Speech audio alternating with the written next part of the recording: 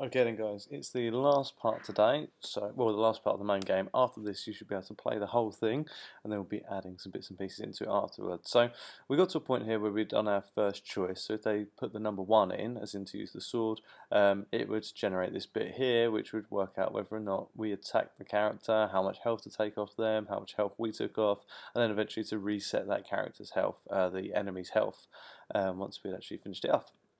So what we need to do now is we need to program the second choice here, and it's actually a very straightforward thing to do if you've done this bit correctly. So if you've tested that this bit works by using the battle state and that's all working and it is exactly right, then you'll be able to do this bit pretty straightforward.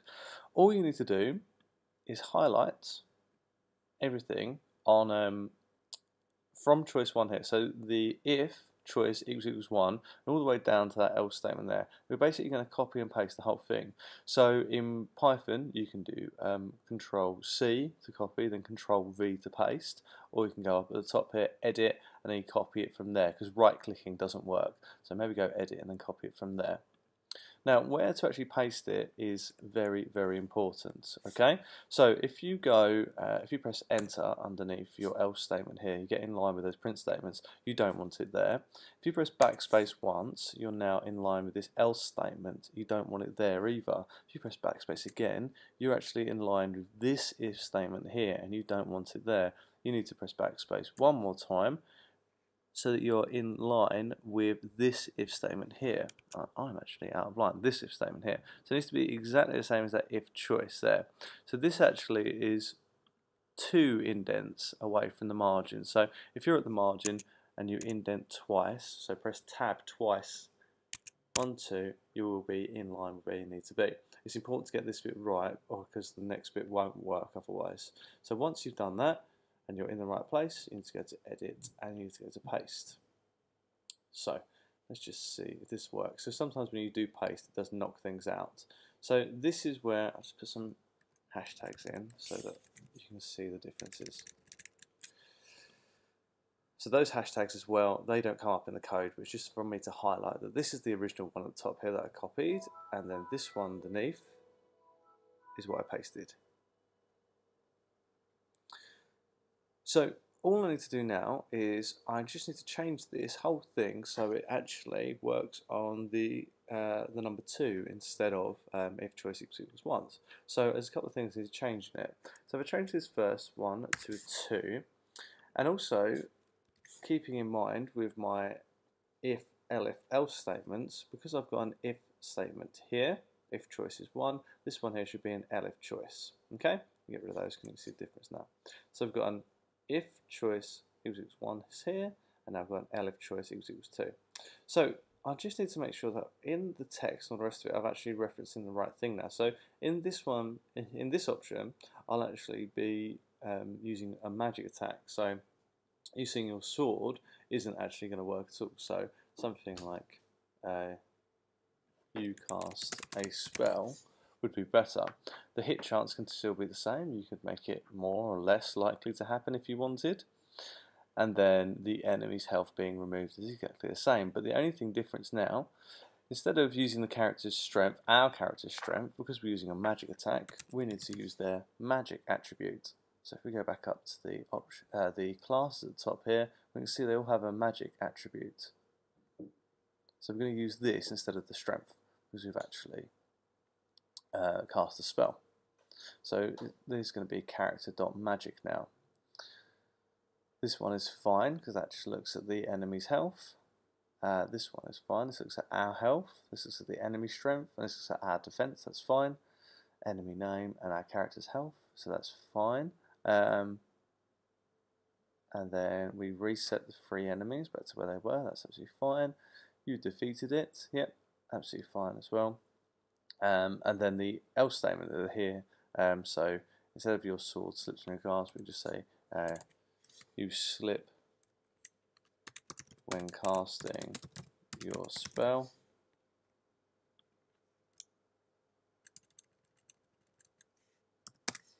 You fumble and miss, and then the enemy hits you full damage exactly as before. So now, if I've done that correctly, I've got 2 of my options programmed in. So I've got option 1, which is to attack with a sword, and I've got option 2, which is to attack with a spell. Make sure, please, that we now need to test this and make sure that everything is in the right place. So I've got my battle states down the bottom, and I'm going to test it.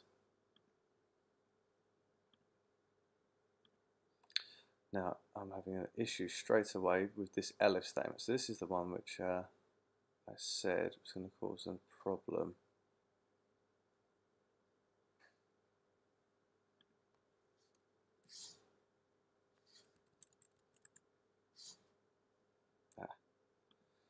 So actually it looks to me like all of mine are out of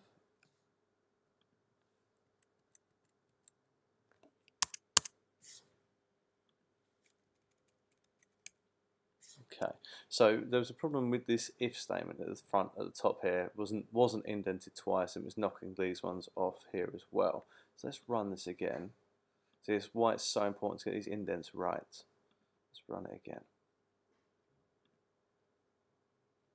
Okay, so it's working now. I'm just going to close this out so that we can see it running properly. Okay, so select our character. Select it. And now let's try option 2 to make sure that these works. We've already done option 1. So there we go. So option 2 here, and I've missed my first one, so we know the missing one works. Option 2 again. I've hit them. Unfortunately, this character only has 1 magic per hit, so I'm going to actually be here for quite a while. But you can see here how the damage is being taken off of me. We can actually round these numbers down because that's just ludicrous health to have, so we can sort that out in a bit actually. Right, I'll remember to test this with a different character with better magic skills. You can see how the different characters are going to be good at different things. So you can see if you're going to use a lot of magic, you won't want to choose the warrior. So we've gone all the way through there, and we've attacked and we've beat that goblin. Their health has gone to 0, they dropped a sword, and our new enemy has appeared, and we've got our 3 options again. So to me, I said it's pretty likely that that's all going to be working, okay? You just need to make sure that if this doesn't work, if this comes up saying outer indent doesn't match inner indent, and I'll show you what I mean. So if I run this, it should come up with an issue. Or invalid syntax or something like that. It should put you where you need to be. Just make sure you start with this elif statement here, go to the front of it, and press the tab key, which is above the shift key, tab key on your keyboard twice, once and twice. That gets into the position it needs to be.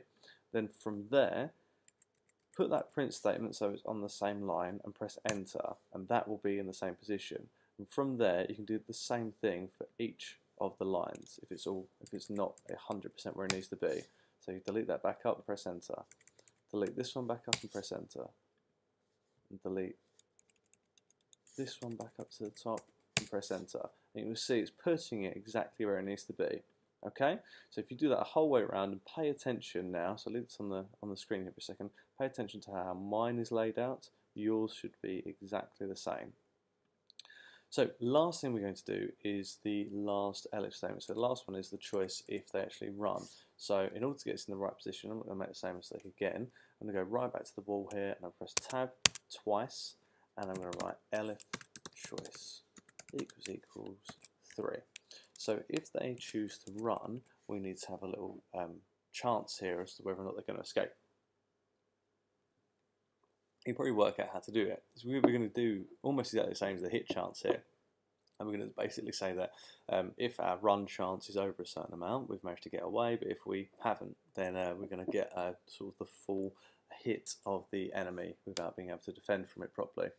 So I'm going to print you try to run, and then we're going to have a variable called run chance, and it's going to equal, again I'm going to use that same thing, random.rand int, and in there I'm going to have between 0, I'll do it between 1 and 10, so between the number, so from number 1 and to the number 10, and I'm going to do it as almost like a 50-50 type thing. So if the run chance is greater than 4, so that means I get 1, 2, 3, 4, Actually, I'll do it as greater than 5 because that gives it a bit more of a chance here.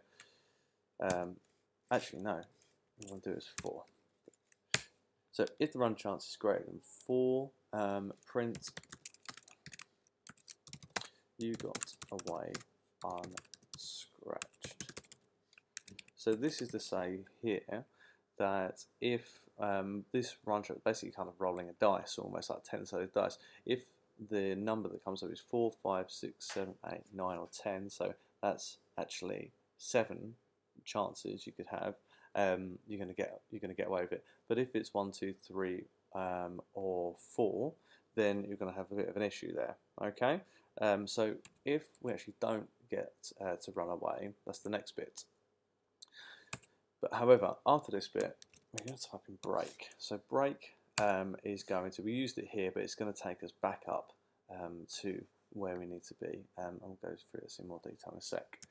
So if it's going to be, if we're there, do that. Everything else, print. You try to run, but slip and fall. And remember, you can write whatever you want in these green bits here. And whether you want to dress your game up, that's exactly up to you. You try to defend, but cannot. The enemy hits you for full damage.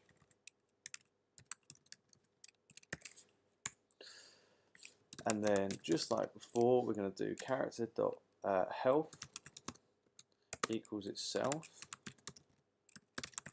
minus the enemy's strength. And that'll remove the actual amount of health that we have and all the rest of it. And we're going to print your health is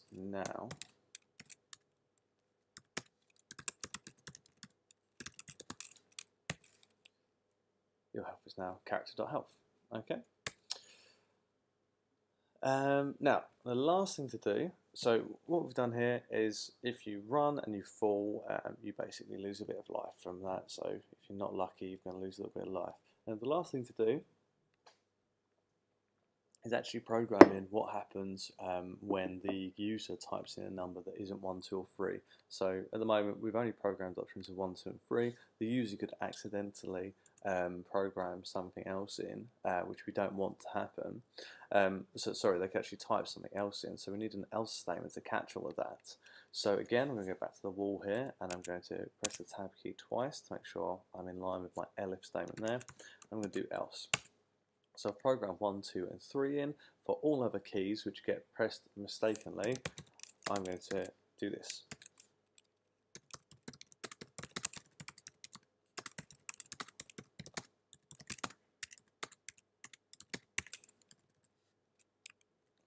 Okay. And because it's in a loop, what will happen is it will do that, and then it will just go back up to the top, and it will allow them to actually type in the right number there. It should do anyway. Yeah, it goes back up to the while loop there.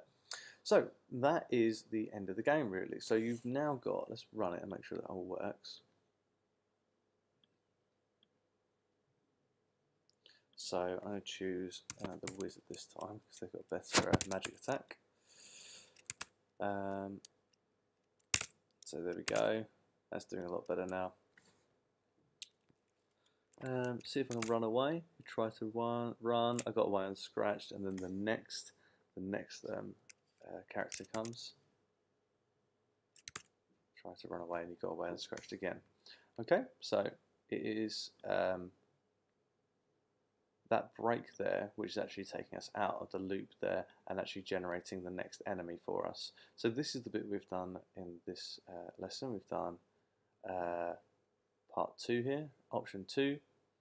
And we've done option 3. So in the last part, we need to actually work out what happens when our character's health drops to 0, so like a game over type screen.